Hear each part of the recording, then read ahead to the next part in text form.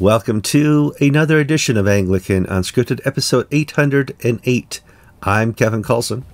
I'm George Conger. Today is June 27, 2023.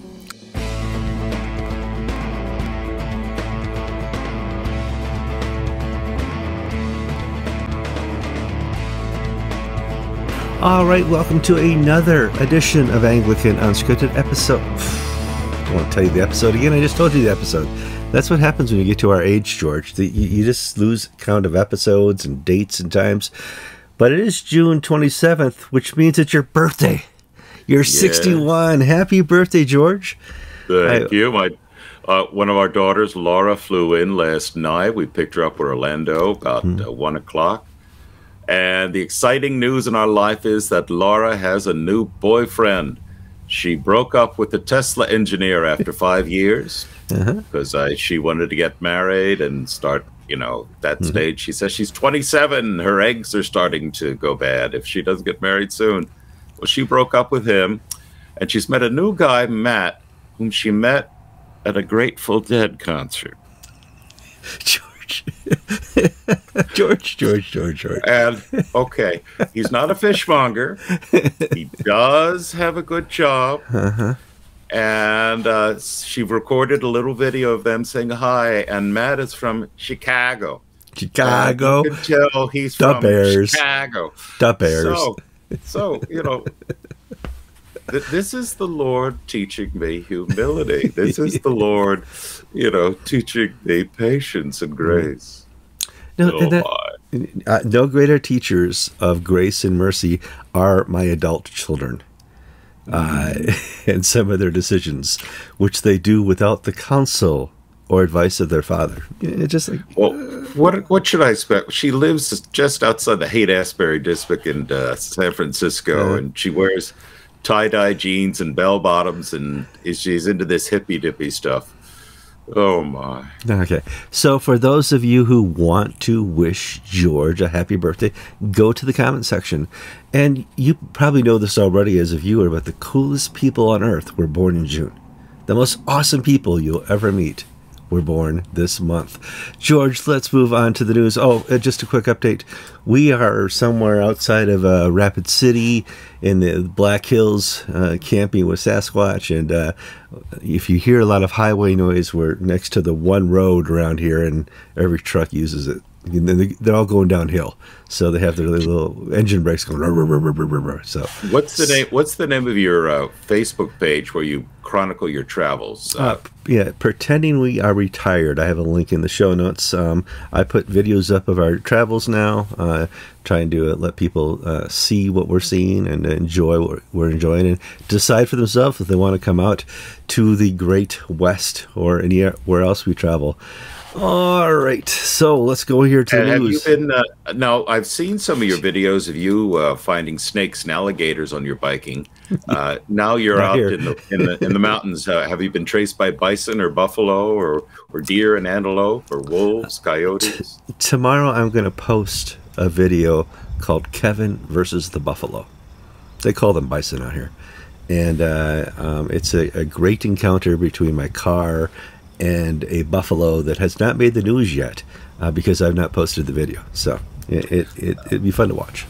But yes, you have Geico insurance. I wonder if you'll get a call from the lizard about that front end damage. I was going to say, a puncture? How do you have a puncture on your hood? Don't worry about it. So please watch the video on Pretending We Are Retired. Link in the show notes. Let's move on here to ACNA News. ACNA has a new canonical change brought upon them by some recent conflict within the ACNA over some legal issues. And we discussed that in an episode 2 weeks ago. We didn't get a lot of feedback, which means we were probably right. But let's give a little update, George. They had a provincial council meeting, and it seems they took the higher ground, each side. On June 22nd, Thursday last week, Archbishop Beach gave a speech to the Provincial Council where he recounted the dispute between his office and he and his advisors and the tribunal in the ACNA. And the ACNA tribunal is the highest constitutional authority. It's an independent judicial board that is the court of last recourse in the ACNA. And the dispute was over jurisdiction and recusal of members of the court. And there was a series of publications put out, and Archbishop Beach put out one letter on the ACNA website, which we reprinted, stating his position. And some people got really worried and anxious about this. To use Archbishop Beach's words, it caused angst and concern. Well, Archbishop Beach said that the Council of Bishops has addressed this and has brought forward a resolution to reform the Constitution and canons to clarify the issues at dispute, and that he, Archbishop Beach, personally reached out to the head of the tribunal, Julian Dobbs, and Clark Lowenfeld, another bishop member, saying he loves them as his brothers, and in no way does he question their commitment to the ACNA or anything. He just disagrees with the judicial interpretation they made. And he took the high road, as you said, and instead of, he didn't trash the tribunal, he didn't do anything bad. He said, okay, we've got an impasse that the way the canons are written now, it's unclear as to their meaning. So let's fix the canons. And the canons were fixed. The bishops who were subject of recusal requests, they had signed the complaint against Bishop Stuart Ruck. They have stepped back because one of Bishop Ruck's complaints was that they did not have firsthand knowledge. Correct. They were just signing this to have the bishop's signatures. Mm-hmm. So their signatures are coming off, and the new process, which Archbishop Duncan discussed at the provincial council that same day, sort of clarifies how this works. It cleans up the ambiguities. So I don't think people are interested where they moved the semicolon and what sentence they took out or not. But rather, I think, to me, the real story here is how the process worked. We can compare this to a second story in the Church of England, where when the Church of England had a dispute, the archbishops fired everybody. Foley Beach did not fire everybody or say, okay, we're getting rid of the tribunal and starting over again. Rather, they sat down, they worked out, where do we disagree? Why do we disagree? What language do we need to make this clear so that it is not something that can be disputed? And let's vote on it as bishops and then present it to the council, for their ratification. So in other words, perhaps I think it's a question of leadership. And it also speaks to how Foley Beach was able to hold GAFCON together when you had the Sudanese and the Kenyans ordaining women bishops when you weren't supposed to. Yeah, that could have caused everybody to go off in 20 different directions. I think it's leadership, where Foley Beach, his point prevailed, but the way in which he went about doing this makes everybody a winner. And that's a sign of a good leader. And point to that, the transparency. I'm sure it was very uncomfortable for Foley Beach to pen this letter and publish it to the whole world that says the ACNA has a problem right now. And it's a big problem because a bishop, through legal counsel, has pushed the nuclear option, the nuclear button, to stop an investigation. And it doesn't look good. We need to fix this. And we're currently at consternation between the tribunal and the head office at the ACNA. And he was very public about that. And I remember when that story hit Anglican Ink and we posted it on Facebook, what's going on here? This is, Kevin, you called the ACNA a very mature organization. This doesn't look mature, and I'm like, well, and you and I had an episode about this where we were uncomfortable because you're watching brothers in Christ in conflict. And this was handled very well for the type of conflict it was. You and I actually disagreed off air as to the importance of this.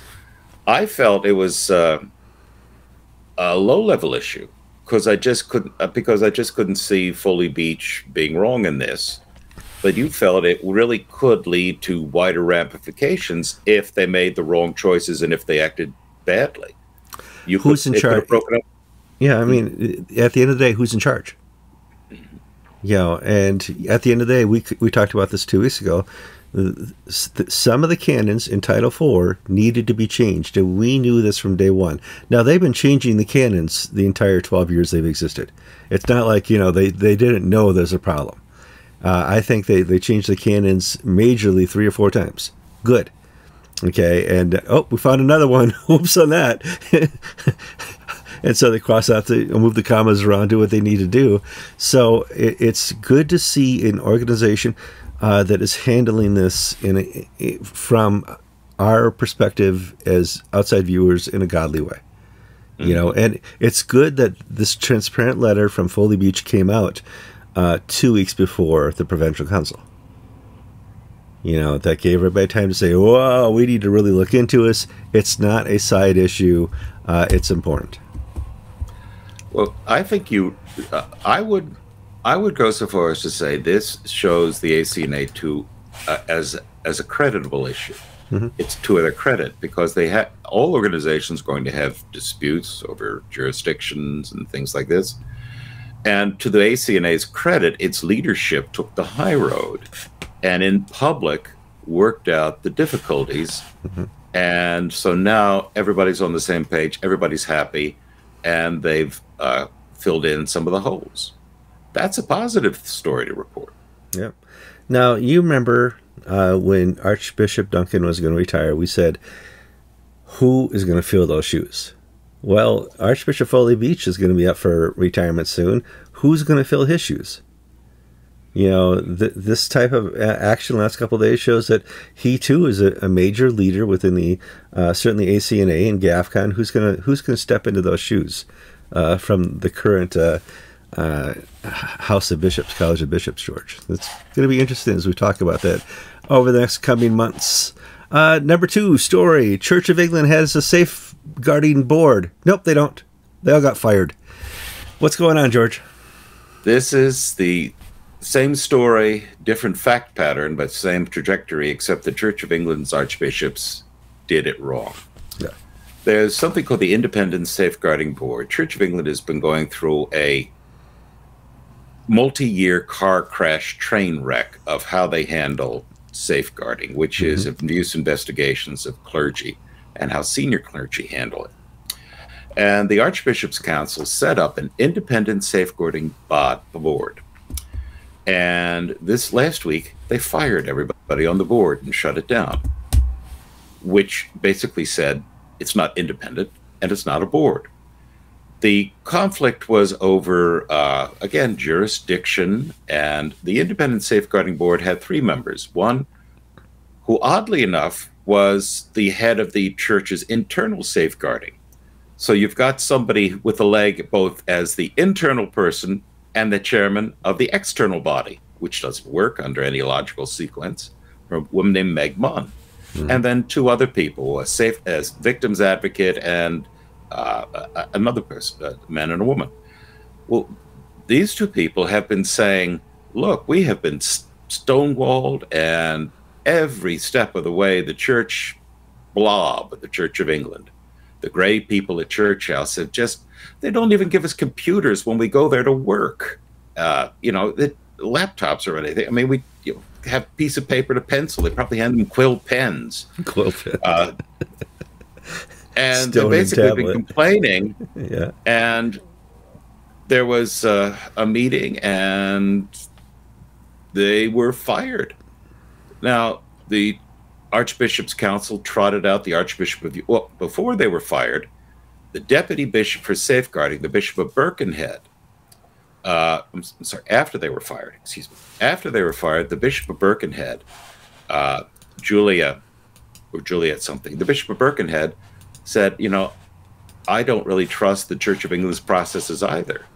So you've got senior people saying the system is not working. And so the Archbishop's Council responded and sent the Archbishop of York out onto TV to sort of poo-poo all of this and say, oh, well, we dissolved them because they leaked a press statement before we actually met and this and that. And the Archbishop of York came away embarrassed by the interview because he basically had a set of talking points he wouldn't deviate from, even when they were not the questions he was being asked. And he just came off as being very flat-footed, he used arrogance, he used sarcasm. It's the sort of behavior we saw at General Synod, where he just was a horse's ass. And he comes across as, he came across very badly. That, no, if you were abused in the Church of England, the Archbishop of York is saying we had to burn down the village in order to save the village so we can plant a new village. Just an utter fiasco. You could look onto Anglican Ink and go through the minutiae, which is not particularly earth-shattering, because it's just a question of bureaucratic power grabs. And William Nye, who's the General Secretary of the Archbishop's Council, and the archbishops and the people at Church House are not ceding an inch of their authority in any sphere of life in the Church. Meanwhile, the Church of England is dying. Every day it's dying. It can come up with $100 million for reparations for slavery, but it can't pay its clergy a living wage. It's just difficult. Just the management and the leadership is so incompetent. Very incompetent. Before I go into our next story, I just want to put up an article that appeared on Daily Mail here, and it gives you the context of what we're going to talk about next. Veteran biology professor who teaches scientific fact that sex is determined by chromosomes X and Y is fired after 4 students walk out of his reproductive class accusing him of religious preaching. Okay, the world's gone crazy. Here in the West, it's so woke, certainly in UK and England, and we finally come across a good news story where kind of the pro-lifers are winning, but it's not here in America, which they did. We overcame and threw out Roe v. Wade, which is great, and abortion is illegal in 8 states and very hard in the rest to obtain. That was good, but generally, when you appear before a court as a pro-lifer, your chances of success are low, except, George, in Germany. Oddly enough, Germany had these laws, just like England does and some American jurisdictions have, of no praying, no protesting, no silent prayer around abortion clinics. Mm-hmm. Well, this was taken to court by German pro-life groups, and a German administrative court threw out all of the country's anti-abortion, all of the rules blocking speech and prayer around abortion clinics, based on the right of free association and the right of free speech. So the Germans, of all people, are pushing in Europe free speech, free association, and you can now do vigils around abortion clinics as a legal right. In England, we've reported here on this show, and I think, Kevin, you talked to the woman who was at the center of one of the controversies. Sure. Yeah. About how she's jailed for silently praying near an abortion clinic. So England's gone one way into mind control, thought control, craziness, and Germany is going the opposite, which, frankly, I was surprised. I would have thought Germany would be on the same wavelength as the English. Yeah, I think they're more socialist than America. Well, not nowadays. on paper, Germany is more socialist than the United States of America, and so I did not think this ruling would come from that country. But yeah, the courts are here to protect everybody, and sometimes we feel challenged because, in general, Christians are not very well protected because of who they are and that built-in prejudice, and we've lost that benefit of the doubt. It's nice to see a story like came out of Germany. All right, on to story 4. In case people weren't watching this week, there was a mini rebellion where some mercenaries employed by Putin turned on Putin and threatened to invade Moscow and come for Putin. And that story was kind of dynamic because these mercenaries are the most successful portion of the fighting army that Putin has. And wherever they fight, they seem to have won the battles. And apparently last week, a couple of Putin's helicopters bombed these mercenaries. They got mad and said, "We're coming for you." And everybody in Moscow wet their pants because they knew how bad this was going to be if they actually arrived. Yet the Orthodox Church said, "Hey, we have an opinion on this too, George." Curl. Yeah. Yeah. This has not appeared yet in English any place that I'm aware of. But Kirill, on the day of the coup breaking out, got onto the Russian Orthodox's website and sent a message to all churches denouncing the Wagner Group mercenaries who were revolting against President Putin's rule with very strong terms that these people are basically destroying Russia. They're hellbound. They're sinners. These are the most evil of the evil for basically trying to divide Russia, which is doing God's work in the world. So the coup attempt is now sort of fizzled, but for a few days there, if you watched MSNBC and company, you would have thought, this is, we're going to see Putin's head on a spike at the end of the day. Yeah. Well, and then now we're seeing on Fox News, well, this was all a deep fake to smoke out any opponents of Putin's who've all been conveniently arrested and gone on holiday. They fled and their planes are not being allowed back in to Russia. Well, the Russian Orthodox Church has firmly tied its banner to the Putin cause. So being one of the first people and, if you will, one of the first public independent bodies, if you will, in Russia to stand up and say, we stand by our man.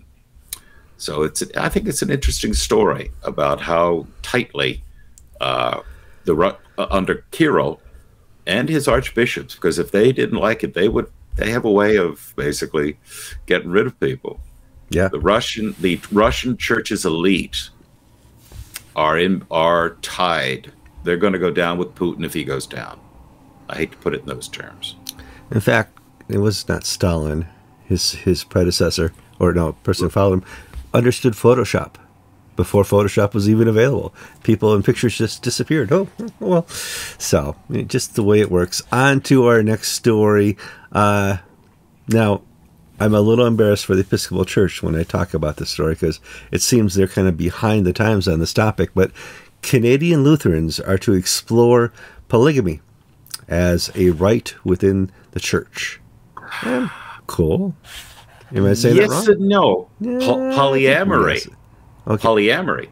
See, polygamy is one man, many women, one woman, marry men. This is polyamory, where it's like it's three or more friends. They all, 2 boys, 3 girls. It's sort of a blob relationship. Okay. Well, here's my, my lack of knowledge. I've not heard of that word until like a year ago.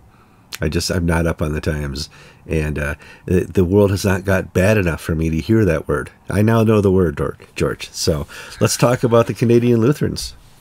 The Evangelical Lutheran Church in Canada, which is a full communion partner of the Anglican Church of Canada. Mm-hmm. So if the Canadians go down this road, the Anglicans will too. Had a trial a year or two ago where a Lutheran pastor, a woman, was defrocked because she was in a polyamorous relationship. She, another guy, another woman, a goat, I don't know who it was. And she was deposed for immoral conduct. Well, she appealed, and the Lutheran Church Court ruled that, well, the Book of Order, or the Lutheran Canadian rules, do not specifically ban polyamory. So this is not the same thing as adultery, because you're in a loving, just happens to be multi-party relationship. So the synod of the Lutheran Church in Canada is going to take up. Should we not only recognize polyamory, but do we go further and bless this as a new sort of relationship among the younger generation? Now, credit the Episcopal Church. I've heard these musings out of Episcopal Divinity School in New York City for a while, and I've heard occasional pastors in the Northeast talk about how we should start supporting this. But we've not gotten to the General Convention stage.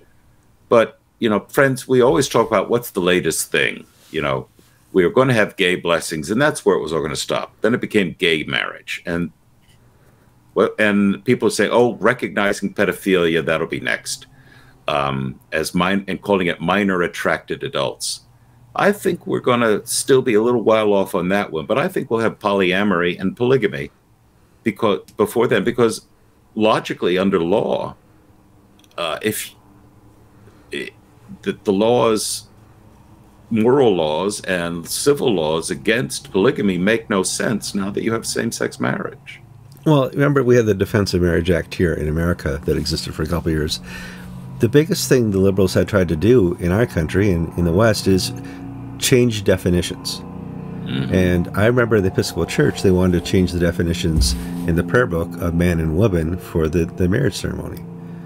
And I think if you can change those definitions between one man and one woman and just make it between one person and one person, or make it between persons, you've achieved your goal of that P word you used. And it's just, you know, the biggest victories the liberals have made within the church is to change definitions. I get the Archbishop of Toronto's, the Bishop of Toronto's Twitter remarks, and he said that he and his wife were going to go join the Anglicans' Pride float in the Toronto Pride Day parade. And if I look on the news and the internet, you won't see it on TV. You see the Toronto Pride Day. There are these men naked, exposing their genitalia, wearing dog uniforms. Yeah, or I mean, just, you know, vile public displays that the Bishop of Toronto is saying, come join. And we're supposed to celebrate pride. Well, you know, pride is one of the 7 deadly sins. And it's just, as you said, we're in a bizarro world, Kevin, where the church is celebrating something that we call a sin. It's just the word in general. And now that word pride has been transmogrified into meaning, you know, support for all sort of deviant sexual behavior. Well, here, and this is the redefinition of pride. Okay, we've redefined pride. We've redefined hubris just to be pride. What you're seeing on display here in June is hubris. It's, you know, an extreme of pride, where we take what is abnormal and we declare it normal. And if you don't believe it's normal, it's your problem. And we will make sure that our society understands it as normal. It will have legal access in normal ways. And if you don't like that, you will be canceled or forgotten.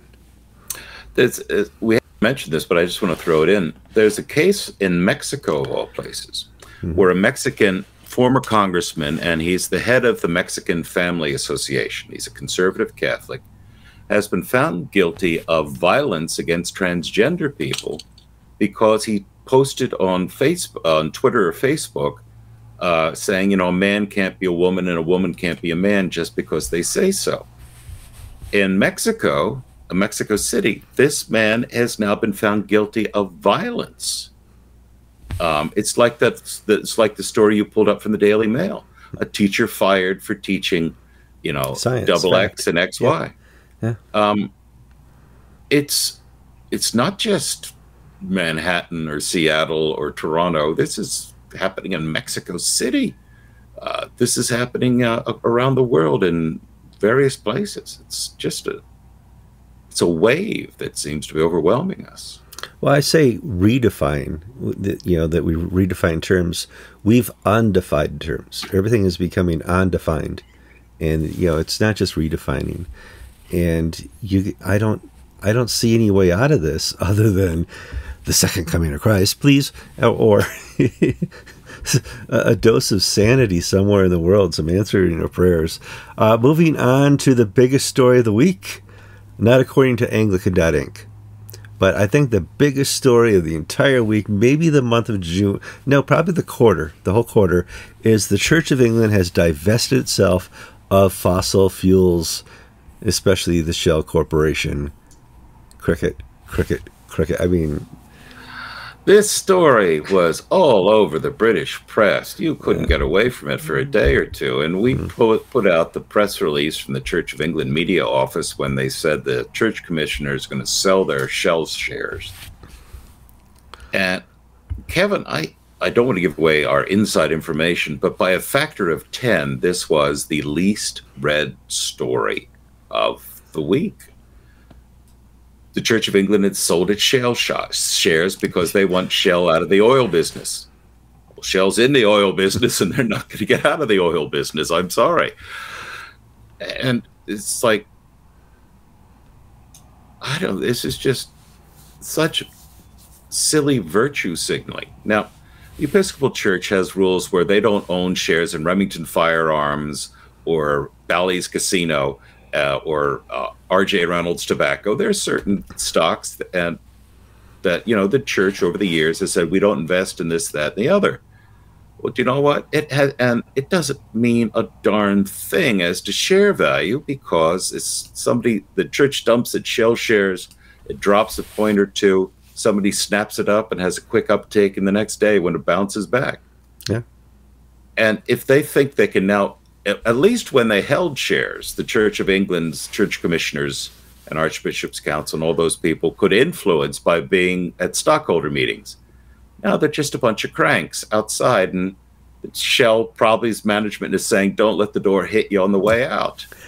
Well, it's interesting because when Justin Welby first started, he had a sermon denouncing payday loans and same-day loans, and somebody came up and tapped on the shoulder, oh, by the way, the Church of England has investments in that company. And so I think maybe they're cleaning house before they have more sermons or teachings about how bad fossil fuels are, you know. So. Well, you know, if you get rid of fossil fuels, we fall back into absolute poverty, because I just saw something, I don't know where, so take it for what it's worth, that if to replace all of the energy produced by fossil fuels, we would need solar panels covering every inch of land and dry land in the world. It's just not possible with the current technology. No, it can't be done. We know that, but if I were a solar activist, you would never get to know the truth, because I make money off letting you know to buy solar.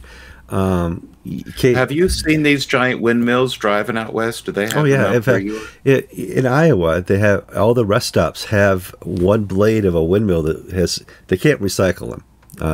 This carbon fiber stuff is not really recyclable, so they use them here as statues and monuments. So I'm going to post a picture right here. Let me do the 3343, where there's just a windmill as part of a rest area. They don't have anywhere else to put it. So hey, here's an ode to windmills. Do you want to know the solution, people? It's modern nuclear energy. You know, we don't have to have nuclear power plants anymore. They've completely redesigned how we get energy from the atom, and they're slowly winning hearts out here in the West and in parts of America and Europe. But that's the future, is the redevelopment of nuclear energy. Yeah, so we'll have to see how that plays out. Let's go here to our next story. I should have put this with the Putin story, but story number 7 is Bartholomew denounces conservative evangelicals and Orthodox working together. How dare you talk to each other, George? Yes, Patriarch Bartholomew, the patriarch of the Orthodox Ecumenical Patriarch based in Istanbul, at the meeting of the Conference of European Churches in Estonia this past week, denounced what he sees as the growing alliance of conservative evangelicals and Protestants in the United States and in Europe, and the Russian Orthodox. People like Franklin Graham and various commentators on the right in the United States are supporting some of Russia's moral teachings on the family and homosexuality and moral issues. We're not talking about the war in the Ukraine, but you know that the moral outlook of the Russian Orthodox Church is congruent and is congenial to the moral outlook of Western conservative evangelicals. And Bartholomew is saying you can't do that because you can't separate the Russian Orthodox Church from the war in Ukraine. So that if you join the Russian Orthodox Church in their fight against Scientology or homosexuality or gay marriage, you are automatically siding up with them in their war against Ukraine.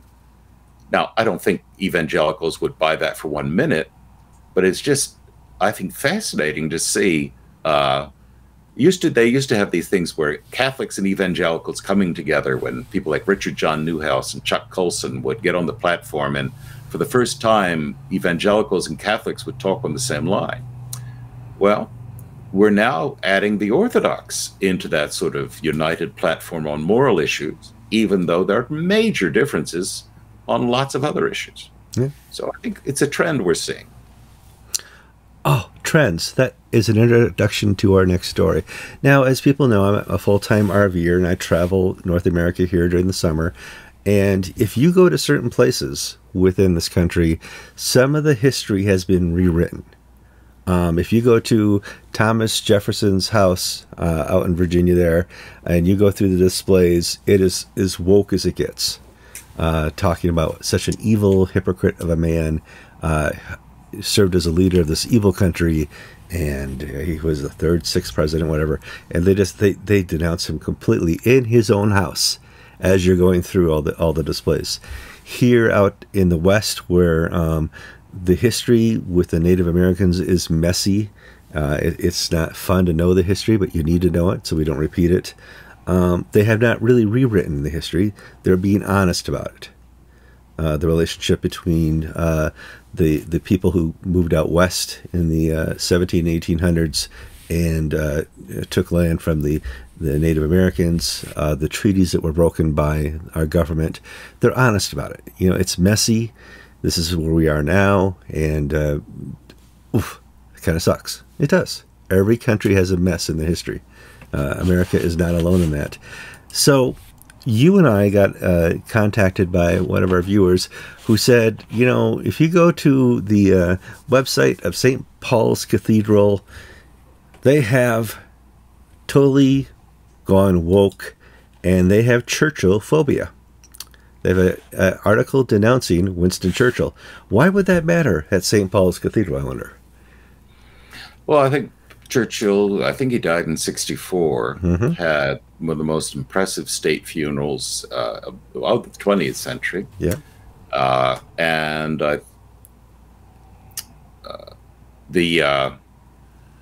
so probably some intern. They're updating the website, famous funerals and events from the life of the church, St. Paul's Cathedral in London, and all this great history of it, Britain.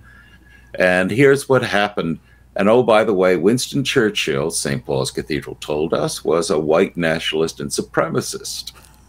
He was a racist. In those words. Yes.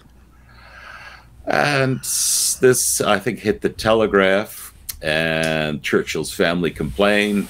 And then one of the adults at St. Paul's said, oh, what are you kids doing down in the basement playing with the website?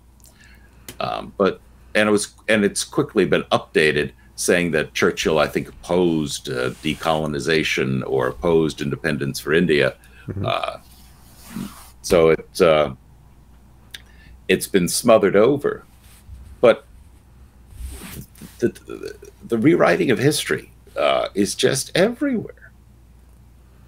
Yeah, no, it's everywhere to the point where we're judging the past in the lens of the 21st century. Okay, now we know what's right and wrong regarding civil rights. Now we know what's right and wrong regarding many different issues, including colonization. We can't apply our lens now to judge the people of the past. We can apply our lens now to understand the people of the past so we do not repeat those same problems. But it does no good to look at George Washington and call him a racist because he owned slaves, because that just was the understanding back then. You know, it was or Thomas Jefferson for that matter. Yes, some of the things they did were hypocritical. Well, I don't see anybody complaining about some of the hypocrites in office right now. We're shining a lens where we should be shining it upon ourselves if we're looking for hypocrites. So it's hard to watch this rewriting in history. I love history, and I'm hyper aware when I go into a place, a monument, or a national park, or a famous place, and I'm reading the history of it. I'm hypersensitive to that's not right. They just rewrote that, So, it is what it is, and hopefully we can tell our children the truth.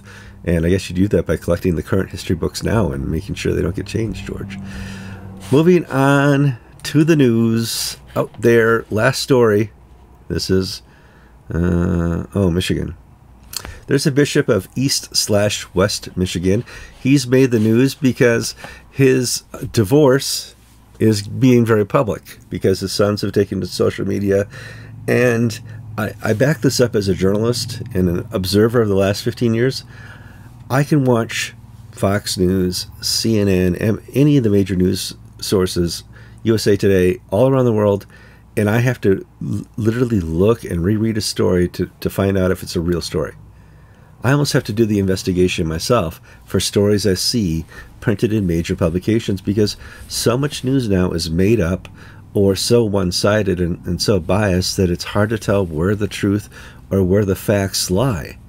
And here's a story where I'm not sure because we live in the age of social media where you can throw a whole bunch of accusations on Facebook or Twitter, and you are leaving it up to an individual to defend himself publicly on social media. Now, they very well may be all true. This guy could be a scumbag. He's right now he's an alleged scumbag. So, George, what is the story for this bishop?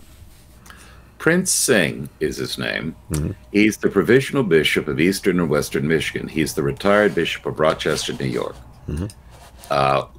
Eastern Michigan is a tiny diocese that can't afford a bishop. And Western Michigan's Bishop Wayne Hoagland retired after a infidelity adultery scandal.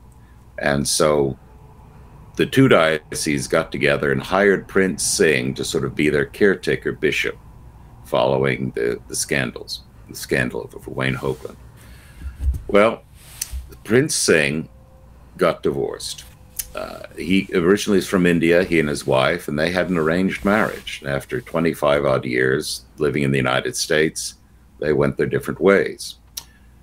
His children sided with the mother and began publishing statements on Facebook that their father was violent, abusive, a horrible human being. And Prince Singh, after these allegations were put out by these came out after his father announced that he had met somebody new and was going to get remarried. So Prince Singh the bishop was publicly humiliated by his sons. And so Bishop Singh called the presiding bishop and said, look, please institute a Title IV investigation proceedings to see if I have been guilty of misconduct so I can either be cleared or let go. So I have experience of human life after all these years, and being a pastor and a priest tells me not to believe a lot of these allegations that I hear in nasty divorces. Well, or at least take sides early on. Let both sides speak. And I think that's what we lost in the tenor here in America, is that there's two or more sides to every story. Mm-hmm. Here in America, in the last 100 years, especially with our liberal media, there's one side of the story. I'm watching, what used to, even in the 70s, was a two-sided story on abortion. Here it's extremely left-leaning articles about how the rights of women have been taken away, how we've gone back to the Dark Ages. All that is, well, where's the balance? Where is the perspective of a pro-life person in this article? And so I want to, at this time, I said he may be a scumbag, allegedly, who knows, but I want to allow the Anglican Unscripted viewer to know that it's impossible to read what's a real article and what's not. You know, and I salute Bishop Singh for basically doing the very hard thing, which is not hitting. He could have hit back just as hard as he was hit by his family, and sometimes you see that where the husband and the wife rubbish each other, and the children are proxies in the fight. But he's asked an independent third party basically to assess the validity of the accusations against him. So he'll stand and fall on the truth, and this is something I think the church will investigate honestly. There's no, I don't envision any ulterior motives here from anybody other than finding out the truth. And if he is guilty as charged by his sons, he will have to step down. But if he's not, he can continue in office, and the allegations will be shown not to be true. Mm-hmm. All right. Florida Standing Committee gives an update on the Holt confirmation process. We forgot to talk about this in our show notes. It just occurred to me. Somebody asked about this in Facebook. Listen, are we just saying, you know, we're pushing the pages away and we're just going to wait for Holton to be denied? Or is this something that's going to, are we really going through the process? I'm going to speculate now because I do not have access to the numbers. Mm-hmm. Charlie Holt was Central Florida, whose bishop was just ordained last Saturday, got his consents very quickly. The Diocese of Florida, in their letter dated yesterday or today, announced that they're waiting to hear from people. So they haven't been turned down yet, but they've not collected the consents. So what does that mean? It means it's really either very slow coming in, or people are having doubts and questions. And my sense is that this is going to go the wrong way, because if the longer it takes, because there's a set time limit and we're approaching the end of the time limit, and a non-answer is the same as a no answer. And so some dioceses who don't really want to take a side on this issue will just sort of sit it out. So I think we may see, it's not looking good for Charlie Holt. But again, I have no access to the numbers, but just based, Central Florida's new bishop is more conservative than Charlie Holt. Mm-hmm. Yet he had record approval. Yeah. Strange. One more story we forgot to cover, George. ACNA attendance strongly rebounds, which is good news. I mean, you know, like every other church denomination during COVID, poof. You know, we can't just count the people on our live stream and say that's our attendance. And they saw a reflection of a loss of 20-30%. Now they announced at the latest meeting of the bishops that we're up 30%. That's pretty good. It is. The overall nationally, the attendance has come back pretty much where it was. However, I think it's uneven.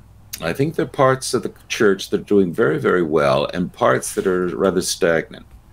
And it's unfortunately geographically bounded.